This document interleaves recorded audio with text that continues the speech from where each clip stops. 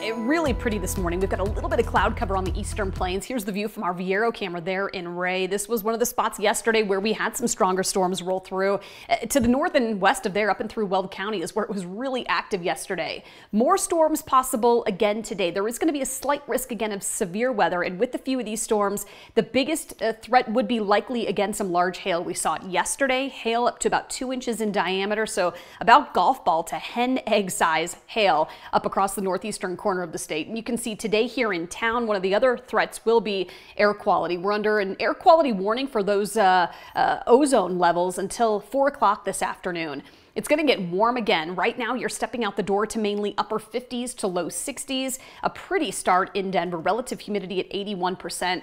You definitely felt that in the atmosphere yesterday afternoon. Some higher humidities for us and some unstable weather due to it. Now, Lakewood right now 63. Highlands Ranch is at 62. And in Aurora currently 61.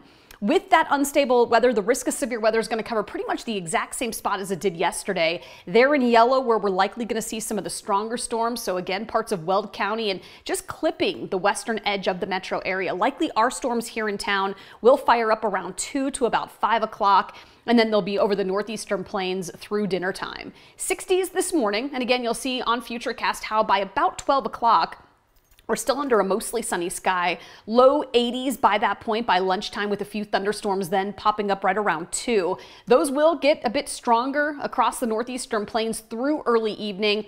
Likely going to see a pretty good lightning show with also some pockets of heavier rain. Early tomorrow, skies will have cleared out. We'll see a mix of sun and clouds. A few more thunderstorms possible tomorrow, but our risk of severe weather is going to be quite a bit lower on Thursday. Low to mid 90s Thursday and Friday. So we've got some pretty big warm-ups in store as we head into the weekend. Saturday and Sunday, 2 of the warmest days on our 7-day with Jason highs in the mid to even upper 90s.